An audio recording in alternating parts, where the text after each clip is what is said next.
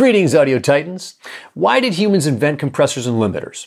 The American golden age of broadcast ran from the 1930s into the 40s and helped people forget about life for a while, especially during the Great Depression. For transmission, we needed something that could control the dynamic range to avoid overmodulating the carrier wave. Thus, the first limiters were born. They were designed to be as transparent as possible to control the dynamics while placing the Chicago Symphony in your living room with maximal realism.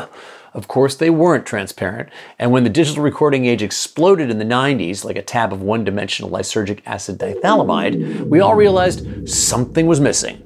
Yeah, like resolution, since recording halfway up a 16-bit ADAT meter gave you between 6 and 8 bits. But we decided it was the warmth of analog and blew the dust off our vintage compressors and limiters and started using them as color boxes. Search out our reels on Compressors Sonics to continue this saga.